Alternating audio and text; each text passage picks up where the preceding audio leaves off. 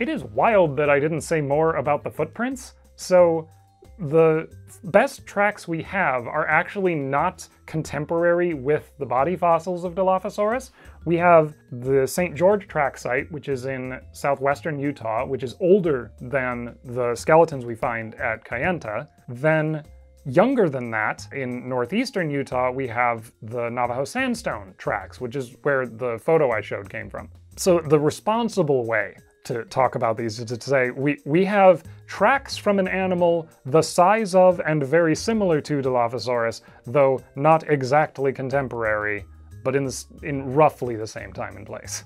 But the aforementioned St. George track site has this beautiful trackway which shows a Dilophosaurus-like animal walking along a lakeshore and then sitting down.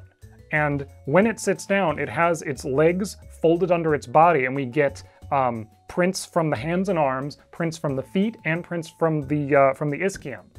So we have direct ichnological evidence of it sitting parasagittally, of it sitting with its hands facing one another. You know, we have corroborating evidence of the way we articulate the bones, which is pretty cool.